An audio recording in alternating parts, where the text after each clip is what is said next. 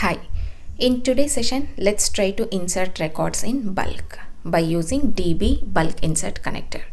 In previous session, we have used this DB insert connector to insert a record into the booking table. So we have the insert statement and input parameters. We are reading the information from the input request body. So let's try to insert a new record. Yes, this API is inserting a record into the table by using insert DB connector. Let's see if we have the new record. Yes, we have the newly added a record reflecting in the table. We have a request body which is an input to the insert query. So let's add bulk insert DB connector and let's try to execute the same insert query with a different input. We already have a database configuration. Input is payload by default. Let's use the existing DB configuration. So we have created this configuration to connect to MySQL server in previous session. So let's use the same and we'll name the connector. This is the insert query where we are reading the input parameters from the payload. So we have the input request body has all the information that is necessary to insert a record. So we are extracting the information from the payload and providing it dynamically to the query. So let's copy the insert query. So we are going to use the same query but with different input. So let's remove the insert connector and we have the query here, and also we are providing the payload as input. So previously we were inserting a single record, so it was just key value pair.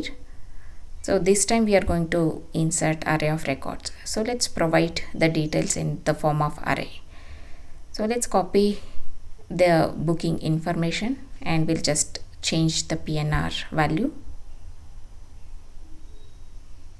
Okay, let's add one more record. Okay, we'll change the PNR value. So we have 3 records. So we have array of records. This is the payload that we are providing as a input parameter. So we have the input payload and we are providing as input parameter. So the flow is complete now. We have the listener listening to the request and providing the payload as input for bulk insert to insert array of records, and finally we are building the output payload. So and we are giving the complete Mule message to the user. We will quickly update the path to indicate that we are going to insert records in bulk. Bulk insert, save the details, and we'll update the path in the request as well.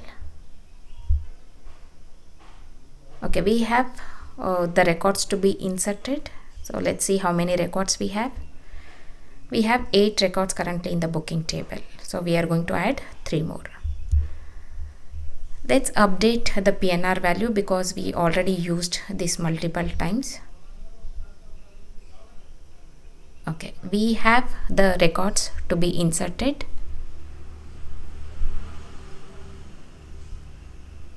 Okay, let's see if the application is deployed.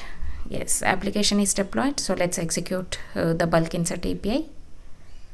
Yes, we are getting success response, and in the payload we can see that we have the inserted count for all the 3 records. We inserted 3 records and we can see the inserted count, and also in the booking table we can see the newly inserted records 9th, 10th and 11th. These are the newly inserted record. So this way we can provide the array of records to be inserted in bulk. So we have the insert query, which is a single SQL statement which is taking array of records to be inserted. We have to make sure we are matching the input, the referenced parameter with the input parameter that we are getting. So for example, previously we had a PNR as one of the key, but if we change to different name, there will be mismatch between the referenced parameter in the query and also the input parameter. We get an error.